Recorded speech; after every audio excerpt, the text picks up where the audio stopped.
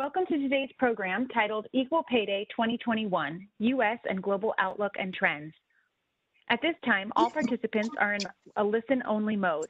For those of you who are logged into the web presentation, you are encouraged to submit questions throughout the conference by typing them into the Q&A box on the right-hand side of your screen. For those interested in obtaining CLE credit for this webinar, an attendance verification code will be read during the presentation that will be required on the CLE attendance affirmation form. Please write this code down as it will not be reread and is required for CLE credit. Copies of the webinar recording and materials along with the CLE attendance form will be distributed to attendees in the days following the webinar. On the next slide, you will see a legal disclaimer.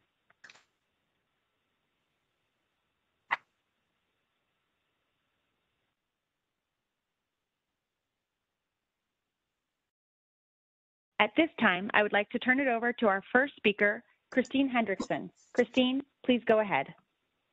Thank you so much for joining us today. We're so thrilled to see so many of you join us on today, Equal Pay Day 2021.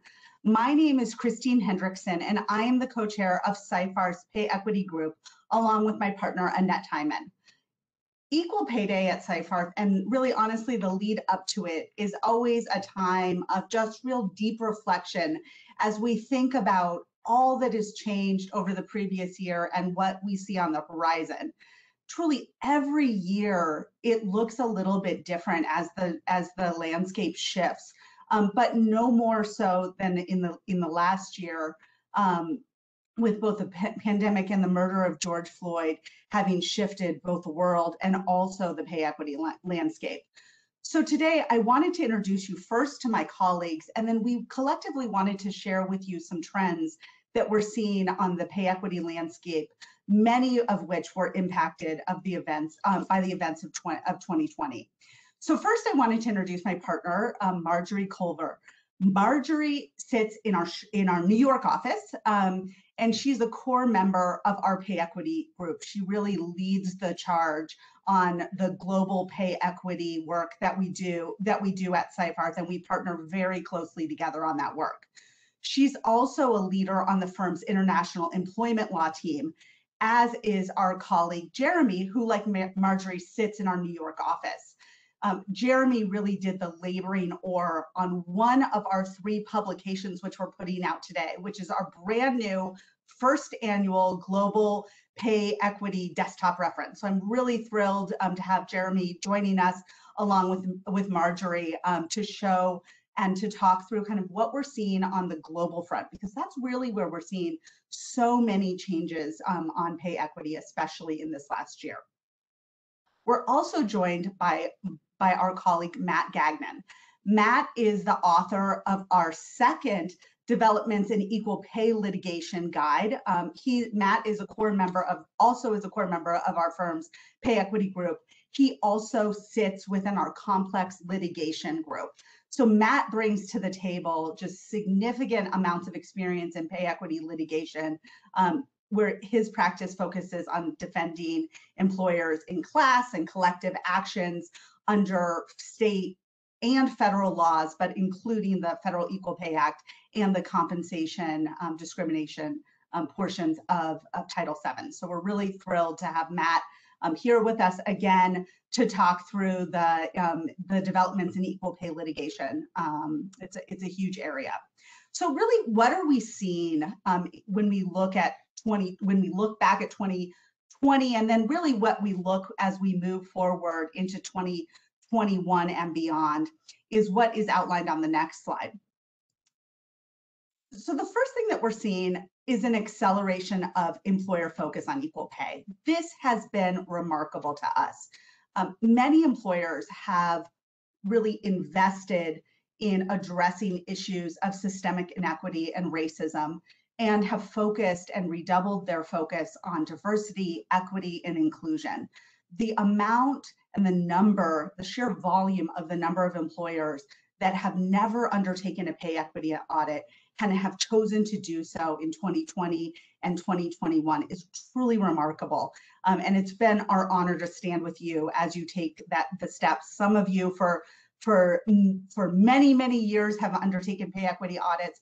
Others are brand new to this space, but it's been really remarkable to see the number of employers that have really invested in looking at pay equity within their organizations. We think that this will also support efforts in the post-COVID world. Many workers left the workforce due to the pandemic, many of them Black and brown females, and we hope that they all return in droves as we continue to vaccinate and are hopefully moving beyond the darkest hours of the pandemic. But this is really a huge opportunity for employers. Setting starting pay, that initial pay decision, is the most important pay decision that you make in the course of an employee's entire career.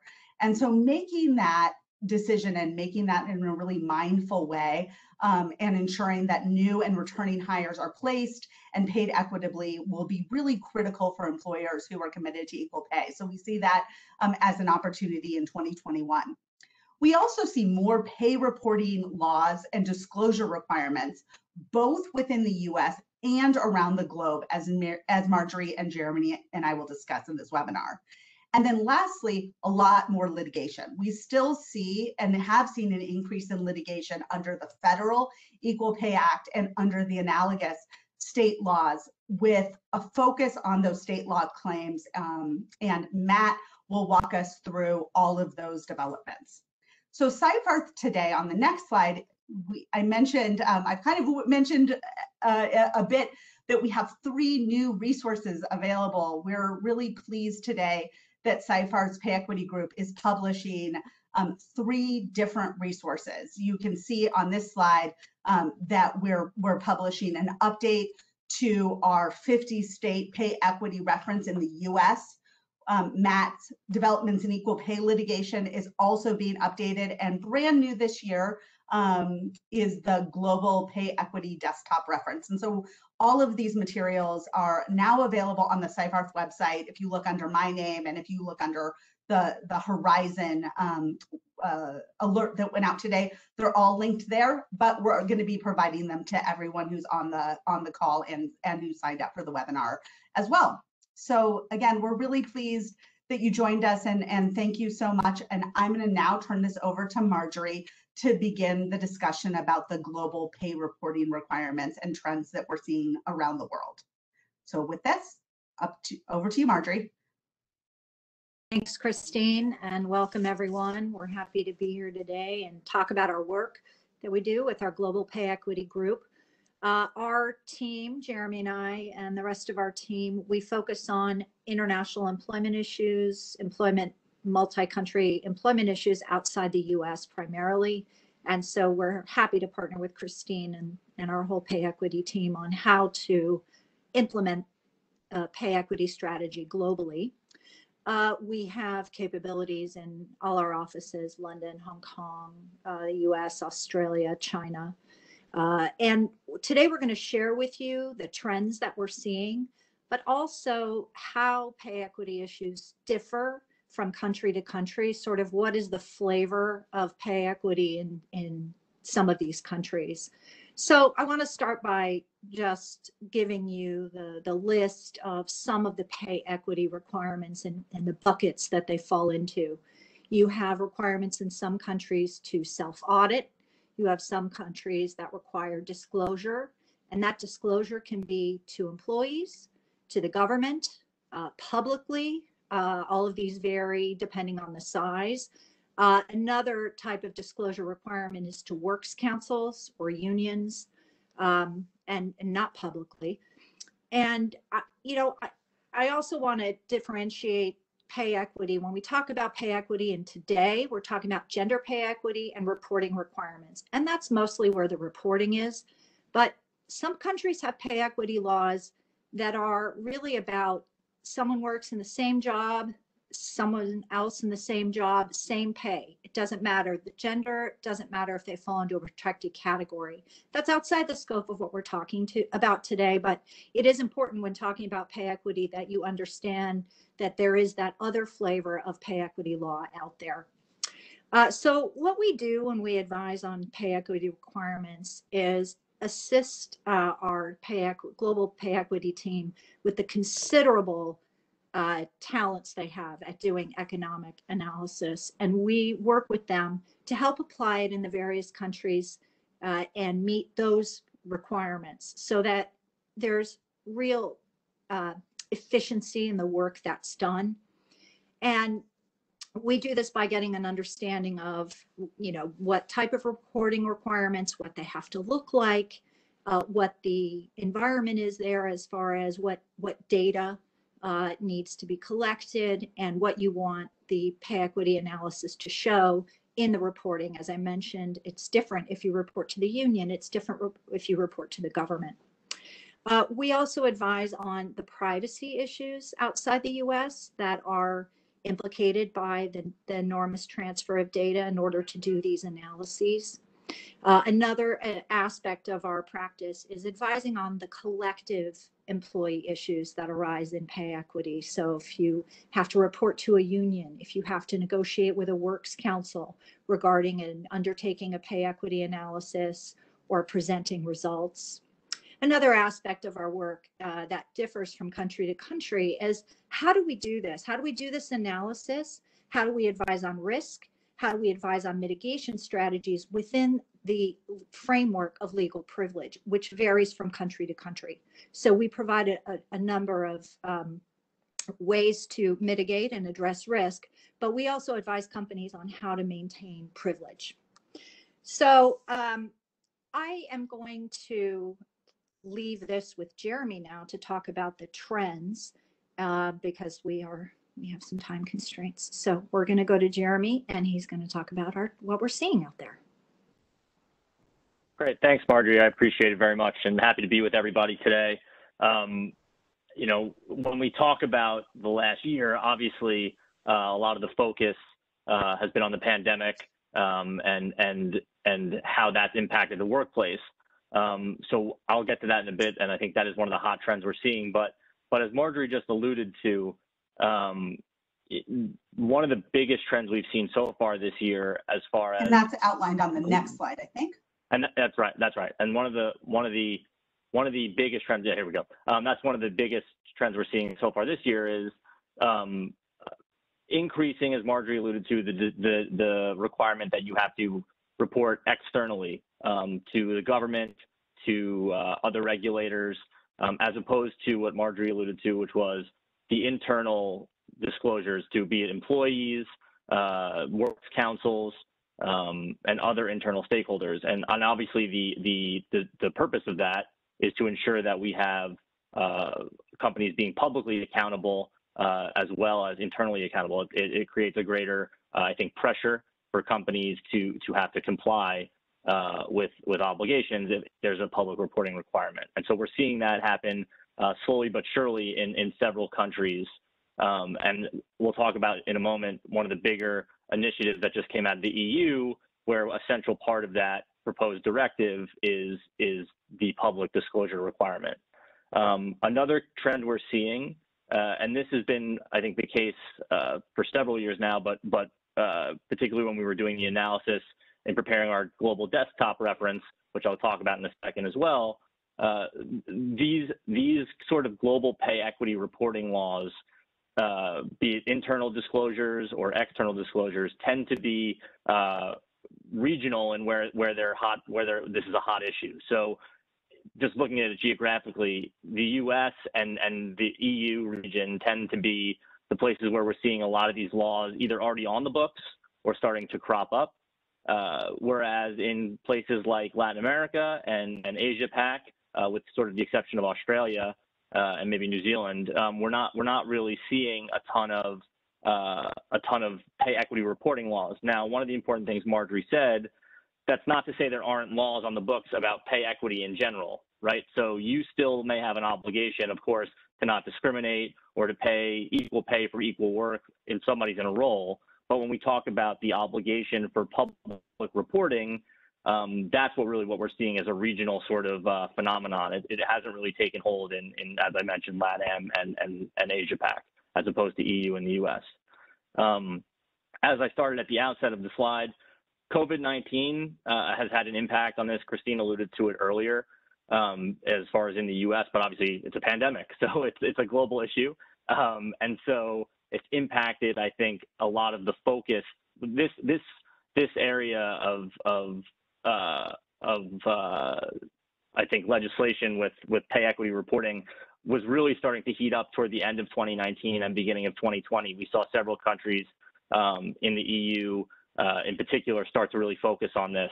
And then, of course, the pandemic hit, and I think a lot of the regulators and legislation that was in the works sort of stalled. Ireland is a place, for example, where there's legislation pending, but it hasn't really gotten to be enacted yet because we haven't had a lot of focus on pay equity, which is a shame, of course. But just I think the governments were of course attuned to the fact that employers had other really important issues to deal with given the pandemic. So I think COVID, as we start to work our way out of COVID, we're going to start to see again back to where we were in 2019 and 2020, a greater focus on these measures that were previously in the works. Training and data collection, I think in the U.S. in particular, and Christine obviously will speak to this in a little bit, but as is the case in the U.S., internationally, we're also seeing, especially with multinationals, the desire to do two things. One, train your workforces on gender pay equity and gender equity issues in general in the workplace. Of course, the more educated your workforce is about these issues, the better off you will be, I think, as far as meeting the challenges and the needs of equity in the workplace, both as a matter of pay equity and gender equity in general. And then data collection. And we've dealt with a lot of questions over the last year from employers, not just on the pay equity side, but in general, as a result of, I think, wanting to foster a greater sense of equality in the workplace, in the gender pay equity sense, but in the broader sense as well. And employers want to know what kind of data they can collect to track this and measure this, both as a matter of public reporting and for their own internal needs. And of course, there's data privacy issues that go into that, which is sort of beyond the scope of today's topic. But it's something that I think go part and parcel with this idea of how are we measuring pay equity and how are we disclosing it and reporting it, and what are companies' obligations vis-a-vis third parties and internal stakeholders.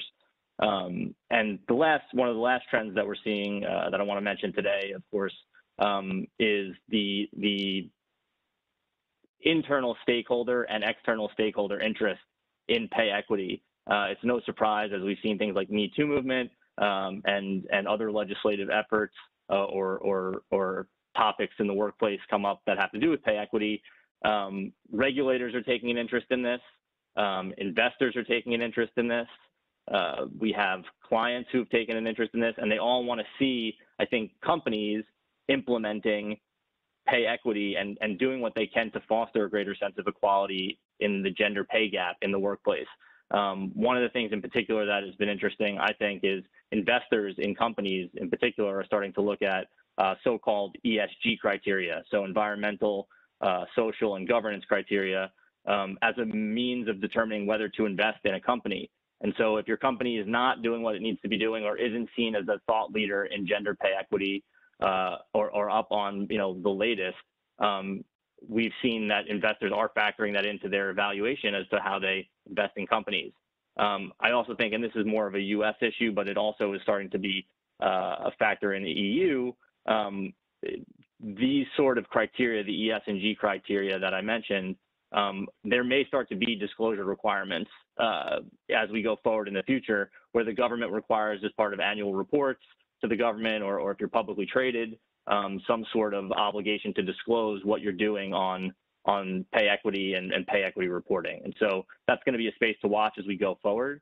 But it's certainly going to be an interesting development as we move forward as far as what you have to do in your reporting for all these various different stakeholders that have an interest in this area. So if we go to our next slide, so this slide showing sort of the upshot of what we sort of gleaned at a 50,000 foot level from the pay equity desktop reference guide that we prepared. I think, we surveyed over 60 countries, as you can see, 64, and importantly, 33% of the countries we surveyed had some sort of pay equity reporting requirement. And again, I want to make sure we're clear. These are countries that had, the 21 of the 64 are countries that had some sort of reporting requirement or disclosure requirement, either internally to employees, works councils, or other employee representatives, or to government and other public entities such as regulators, et cetera, et cetera. So that is not to say that there may be in many countries there are pay equity equality laws in the sense that equal pay for equal work. But we have seen that there are several countries, again, of the major countries we surveyed and looked at, 33% had some sort of pay equity reporting law, and a lot of those requirements come up in the beginning of each year. So as an employer, if you're doing this already and you're fully attuned to the requirements in the countries you operate in, great, keep at it. That's a good thing, of course. But if you haven't really looked at this as an employer yet, it is worth doing and spending the time, because I think, as we said, a lot of different countries, especially for multinationals, do have these requirements, and they crop up pretty quickly each year. And so to know those and to be aware of those, is an important thing as far as compliance. And again, I think one of the other things we talk about is this becoming a sort of an important issue for employee retention and attracting talent. I think a lot of employers are starting to realize that this matters to people who are applying to jobs, especially younger candidates who are sort of coming into the workforce with this being at the forefront of their mind and much more socially attuned to issues. So general, just if you're not looking at this already, worth doing. Our guide that we prepared is a helpful tool to give you a high level view and what the requirements are and the timing requirements, and recommend that everybody start looking at this if they're not doing so already. And that will be the next slide. So these are just some of the requirements that we have that are around the world as examples of these pay reporting requirements. As you can see, they're really different in every single jurisdiction, where we're seeing in some places just looking at medians, and other places doing a much more detailed view. So that every reporting requirement is really quite different. And I think on the next slide, Jeremy was going to talk about really a major modification in the EU.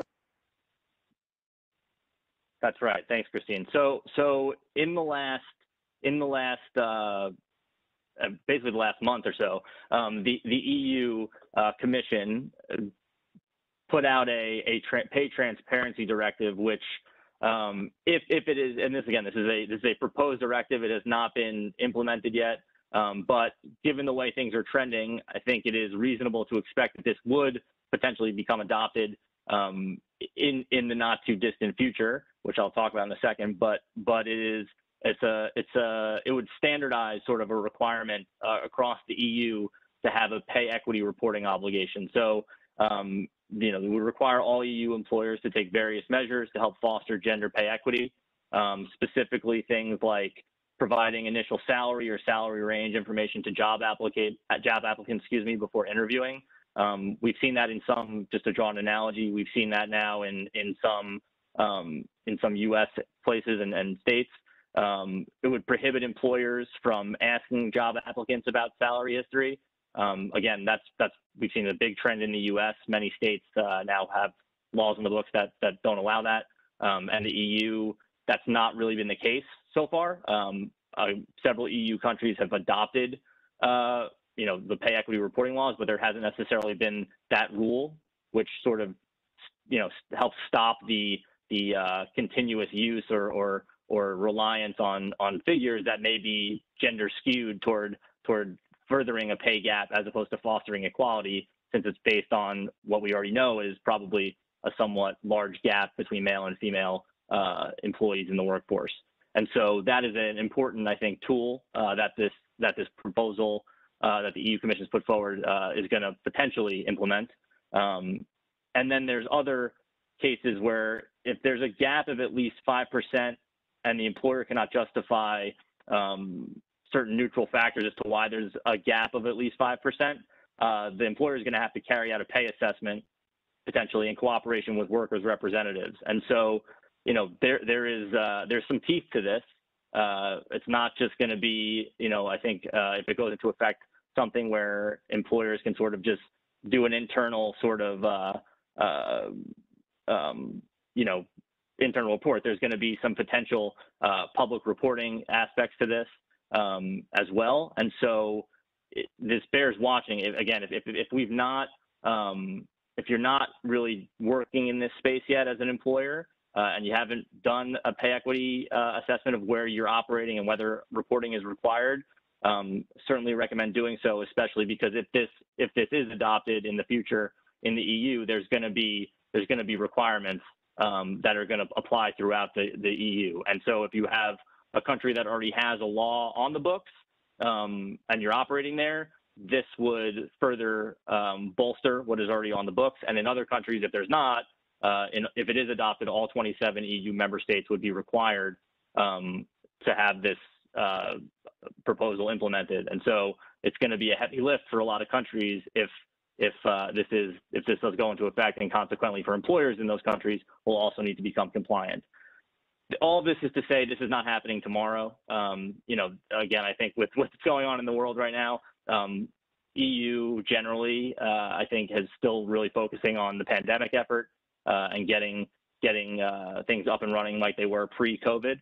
But again, if we do see this come into play, I think sometime in the next three-ish years would probably be the time frame we're looking at. So bears watching this space. This will be debated, I'm sure, as we move forward. But this is going to be probably a hot button issue, especially for companies in the EU and those doing business there.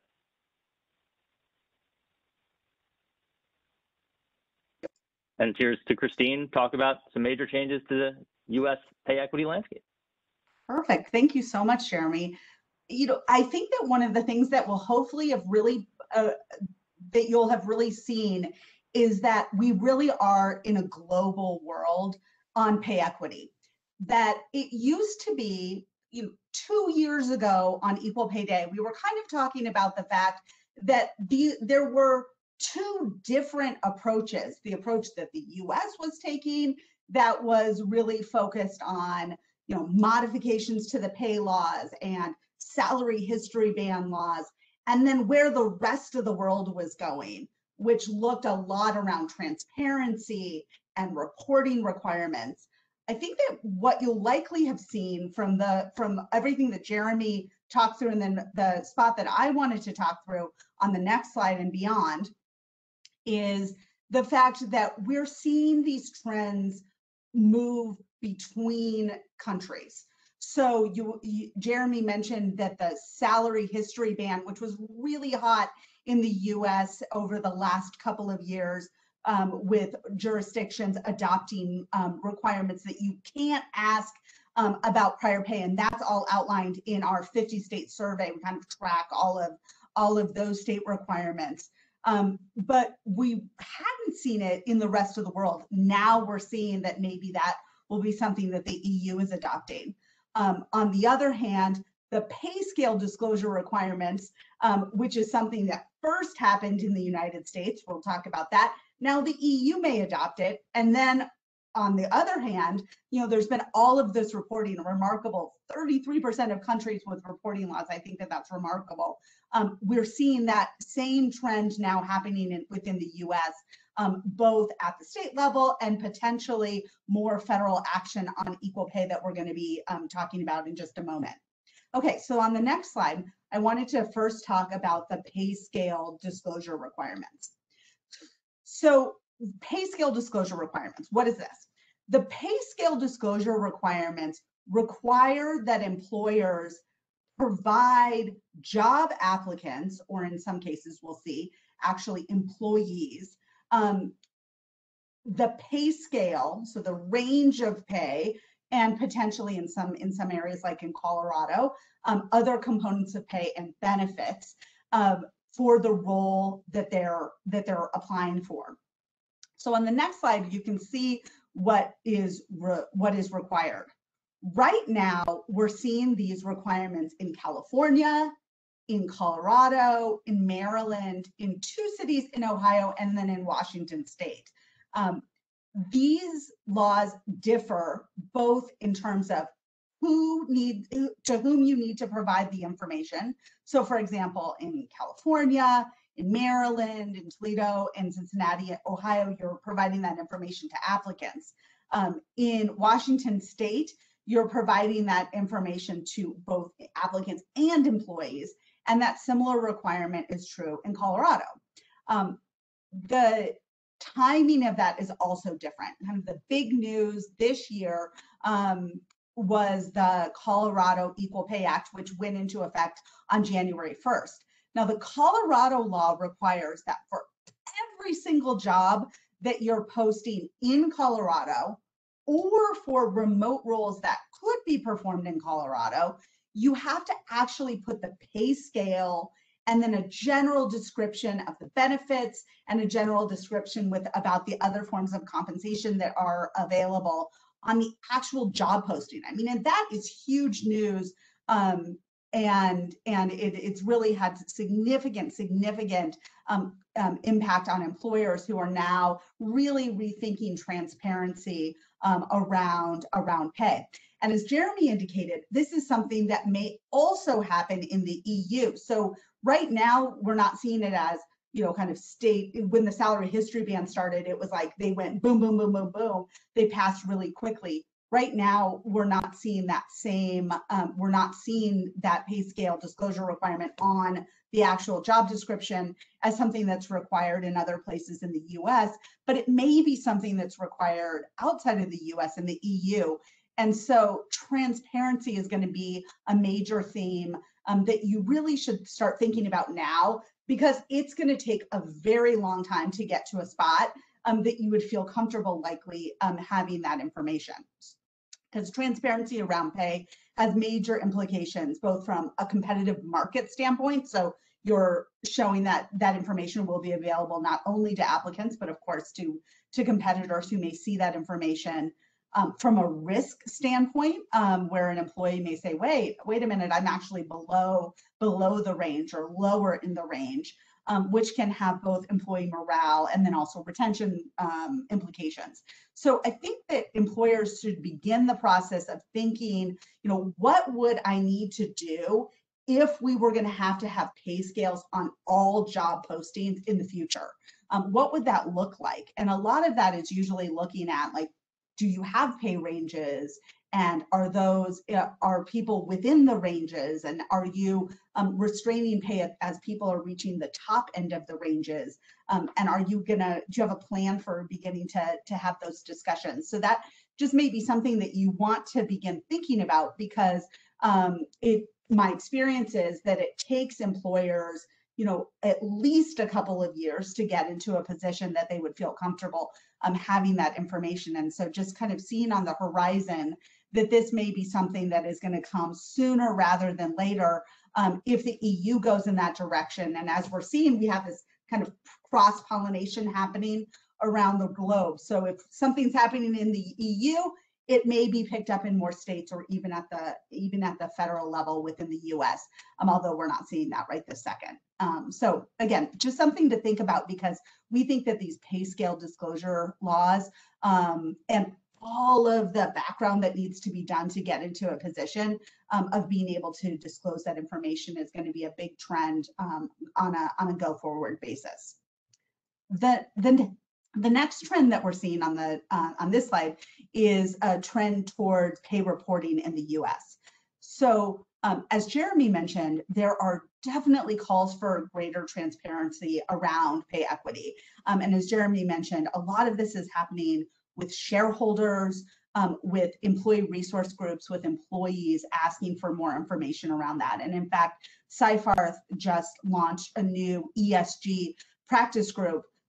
And because we're seeing so many requests around what can you say, what are all of the securities implications around that, because it is becoming a very big deal globally and also within the US.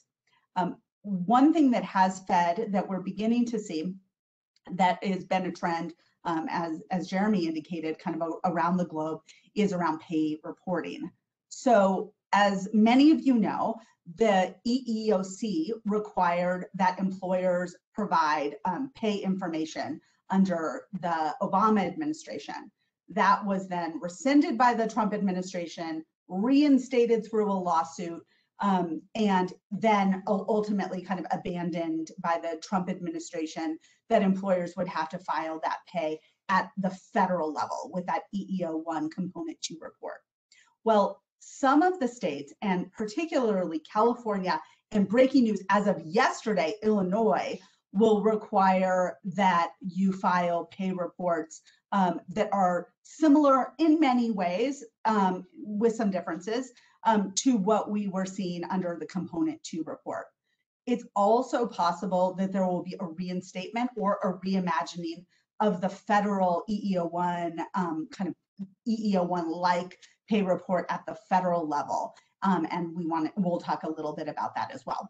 So I just wanted to mention kind of what is going on in California, and then we'll talk about Illinois.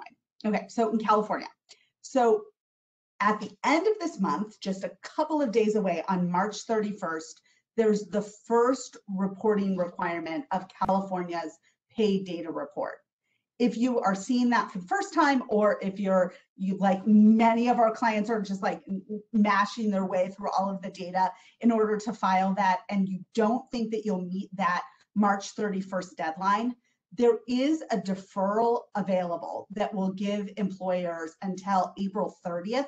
And if you look at that, if you click that link below, or if you look for that link below on the DFEH website, you'll see you can request a deferral request electronically on there that gives employers until April 30th to file those pay reports. So what are those pay reports and who has to file them?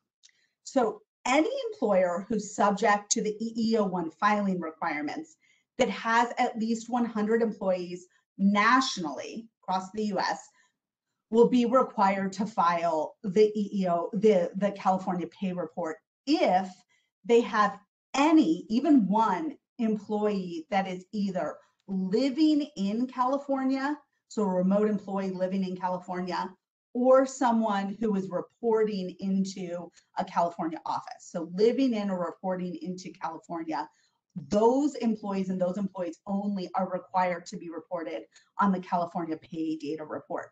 Now you're allowed to include all employees, but you're not required to, and I don't know why, and yeah, so at any rate, the employers you're required to report just for those California employees that are actually sitting in California, or even if you had someone that was like remote in New York that's reporting into an office in California, then those employees would also need to be counted on the pay report.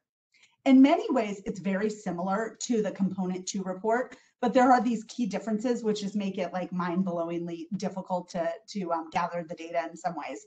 So on the EEO-1 pay report, you had to report the box 2, the W-2 box 2 earnings. Here you're actually reporting the box 5 earnings. So you're looking at a different data point. Also, under the EEOC's guidelines, you were reporting on hours paid even if those hours were not worked. Excuse me, I said that opposite. Under the EEO-1, you were not including hours paid even if they weren't worked. So if someone was on a leave of absence, they were being paid for those hours, for example, as a paid leave. You would not count those hours when you're collecting the number of hours worked. Under the California report, you actually have to include those hours as well. And then another big difference is that you have to report on separate reports for each legal entity. So there's more information in FAQs available there. We're always here to answer any questions that you may have on that. and on to talk a little bit about Illinois. Okay, so Illinois, this is brand new as of yesterday, and it says coming as of 2023, and that's true, but it probably really should say 2023 and 2024, because some of the requirements are effective in 2023. The requirement that you have to file your EEO-1 that would be actually published. And then some of these other pay requirements go into effect in 2024. So it's a little bit of a mix. But what is the Illinois law? So it's similar, sort of, to the California law in that you have to, employees with more than 100 employees have to file equal pay reports. But it comes with a twist. So the twist is that you also have to certify compliance with the equal pay laws. And that certification has kind of multiple requirements on what you're required to certify. But you're required to certify things like that you are in compliance with Title VII and the Equal Pay Act and the Illinois Human Rights Act. You also, and this is a big one, have to say that the average compensation for your female and minority employees is not consistently below the average compensation for male and non-minority employees within each of the major EEO-1 job groups.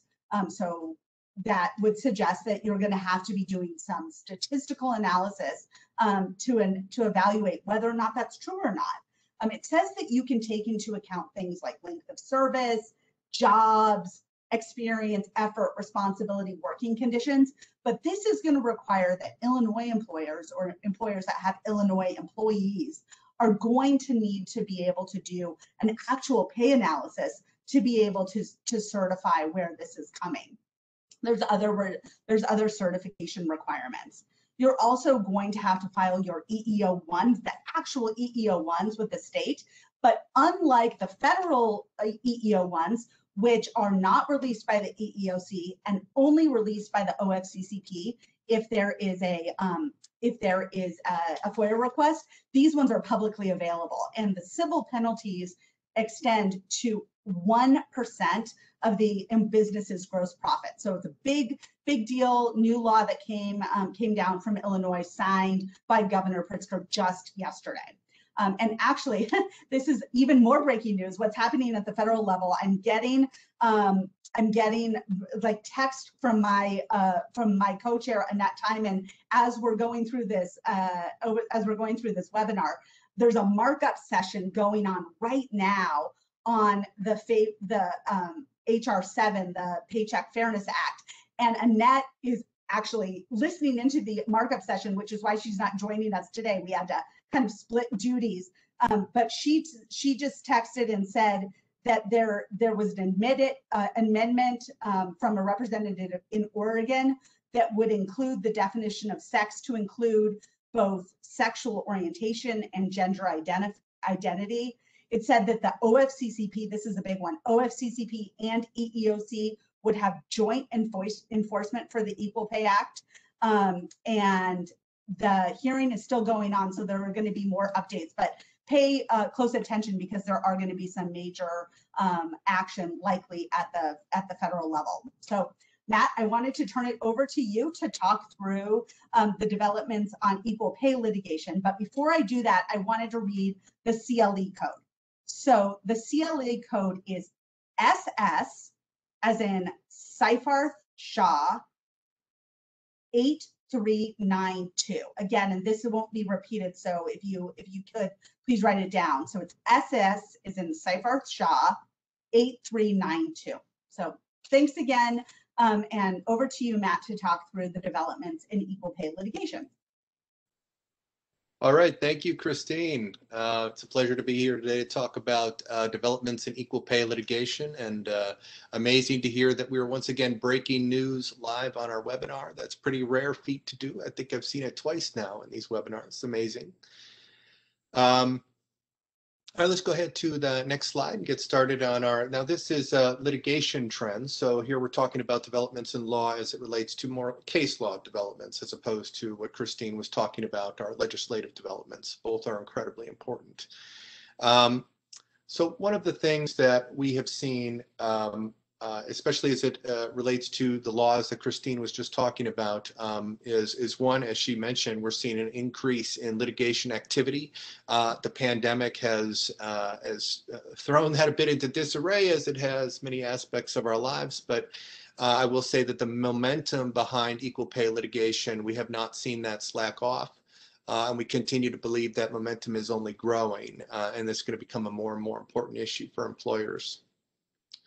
Now, the tendency, talking about these state law issues, the tendency in those laws is to loosen the standards a bit with respect to bringing one of these types of cases. So one of the things we see, and especially in California and some of the other more recent laws, is a loosening of what counts as equal work. So in California, you have what's called a substantially similar work standard. And we've also seen some important limitations to some of the affirmative defenses that employers can rely on to justify an alleged pay disparity. And why is that important? The more relaxed standards we're still watching this, but it could give plaintiffs a better chance at establishing a widespread disparity among a very large class. And that theory is being tested right now in a handful of lawsuits around the country, especially California. Probably the most notable example is the case that's still ongoing against Google. It's going through its class certification stage, and it's trying to link together this concept of this relaxed standard with respect to what is equal work with some of the other things that we've been talking about today, including the so-called wage gap. And the use of salary history as to set starting salary. And the theory there is, as Christine mentioned, where you start somebody often can determine where they are even 10 years later, especially if you make merit increases or other types of increases dependent on a percentage of salary, which many employers do. The theory is that what this does is just perpetuates a pay disparity that sort of exists out in the world.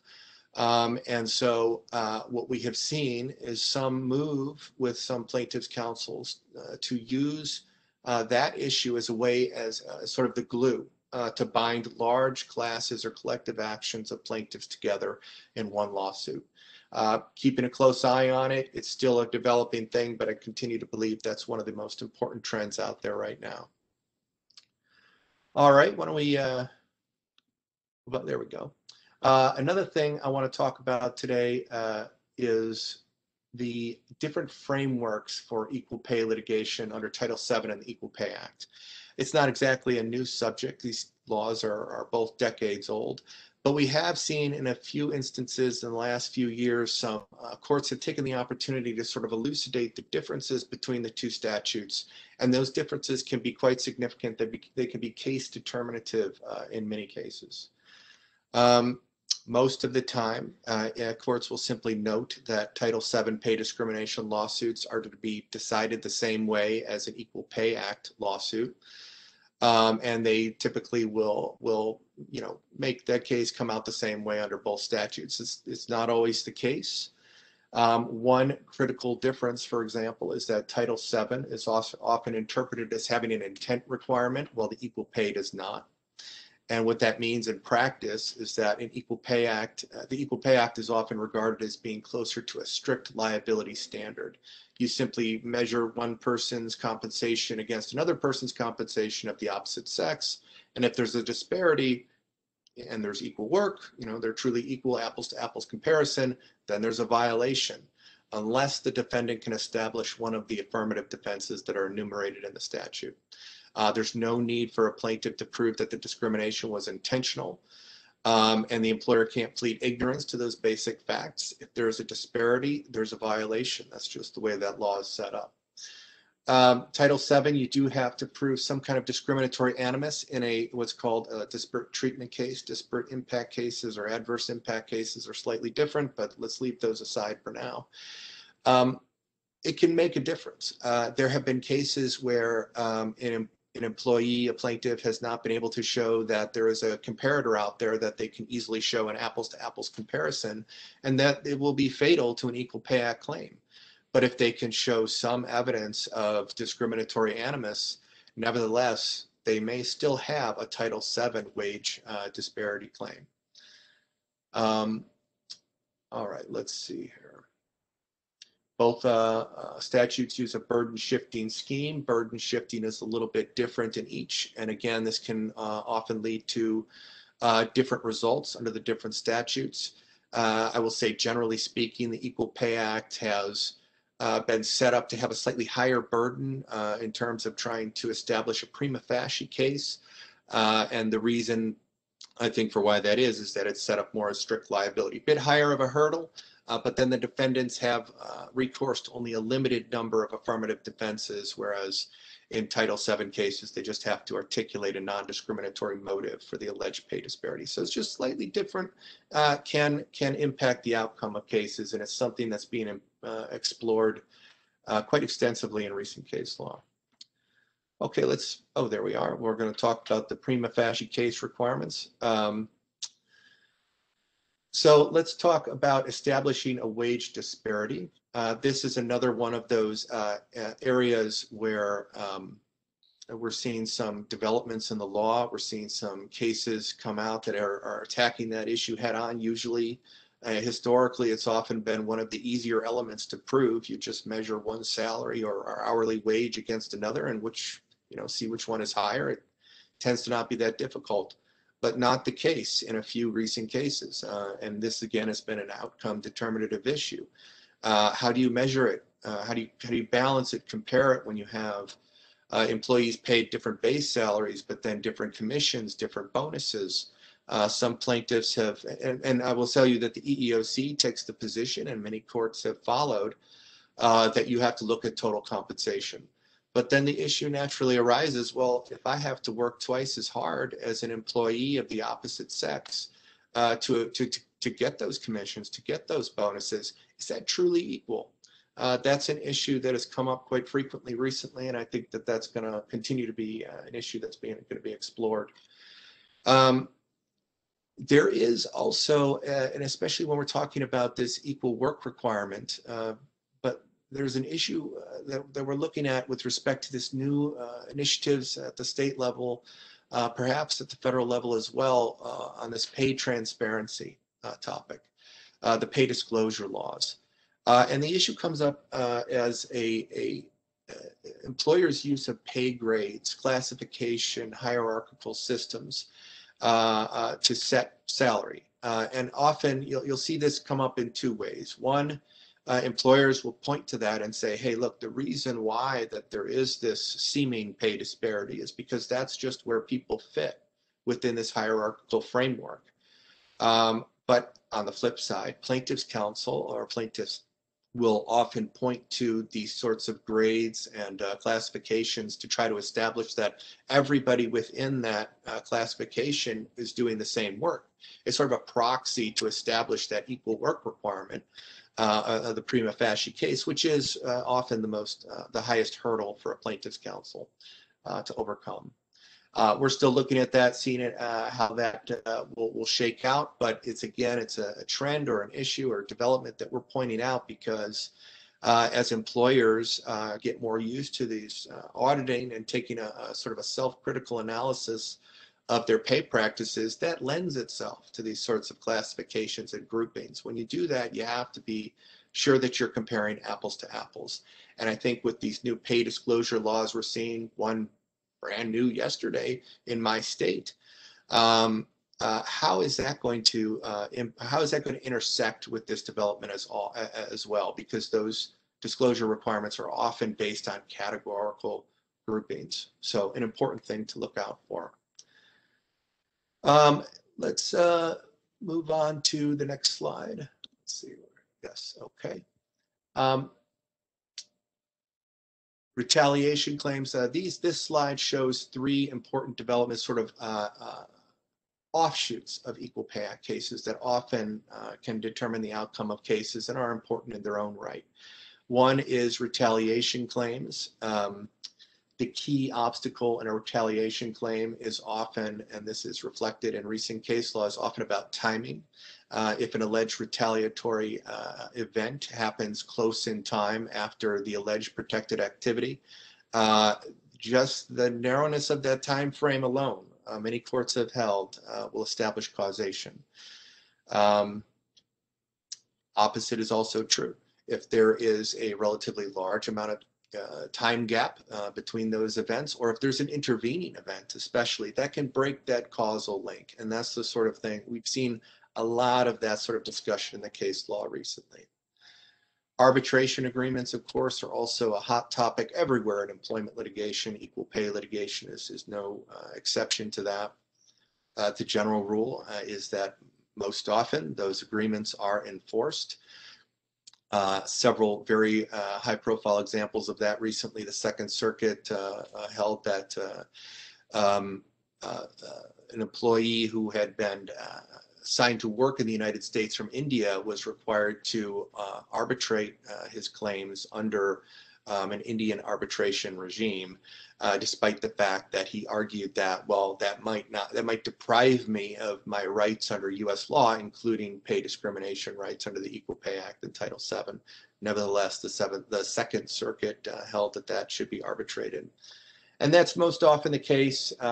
Careful drafting is key. A couple recent examples in the case law, and they're spelled out in the book, Developments in Equal Pay Litigation, which was released along with this webinar in more detail. But there are some instances where if you do not pay attention to how you're drafting your agreement, there is an avenue there for plaintiffs to escape the arbitration provisions. And then finally, let's talk a little bit about complex employment. This is another issue like arbitration. It's impacting all types of employment litigation. Equal pay litigation is no exception. And what I would like to stress here in the last minute or so is that this can apply to individuals. There are some recent cases where a director of HR, for example, was held to be a joint employer due to the power, the control that that person exercised over a particular employee who was bringing an equal pay claim. And that is a critical issue. I've seen it more times in the last year than I have any time in the last 6 or 7 years that we've been following this. And so we're keeping a close eye on that to see if that's a developing trend. All right, well, that's it. That's please do check out the book for more detail on all of these things. But I think that concludes our presentation today. Thank you so much for joining us. Perfect. And I was just going to take a couple of really quick questions that came in. So the first one is, you mentioned that California employers who may have folks that are sitting remotely but reporting into California offices, would they need to include them? You asked about the alternative. So you have an employee sitting in New York who is working in California, remotely in California, but reporting into an office in New York. Do they also need to be included? And the answer is yes, they do need to be included if that's how it's included in your snapshot. So that was a great question. Another question is, what is the 100 employees? Is that just Illinois employees, or is it a nationwide headcount? Now, the Illinois law is really complicated. It has many provisions. Like, it has even things like criminal history provisions and many things, but only talking about that equal pay registration certificate, it says that just for that one section, section 11, it says that it only applies to private employers who have more than 100 employees in the state of Illinois. So that's a little bit more limited. And then the last question is, what is the last question is on the pay scale disclosure requirements. Does it have to be the theoretical range or the actual range of incumbents? And that's a great question. The laws are a little bit different. They all have a different flavor, but I'm going to talk about the Colorado law because it's the most kind of precise around this exact answer. And it says basically that you have to have the reasonable range that you would pay. So if you have some very high outlier that may have been demoted, for example, and you would never pay anyone else at that high range, then you wouldn't want to include them in that range, because it wouldn't be the reasonable range for that pay scale. So that's a great question. Another question is, should you include partners and people that don't receive a W-2 wages, like if they got a K-1 under the California pay law? And the answer is no. You just include people that receive W-2 wages in the report. So again, thanks so much. We don't want to keep you, but we'll be sharing the slides, but we wanted to answer a few of those questions. Thank you so much for joining us. We're always so thrilled to be with you on Equal Pay Day, and look forward to connecting with you all soon. Thanks so much. Have a good day. Thank you very much for joining us. This concludes our webinar for this afternoon. Have a great day. Thank you.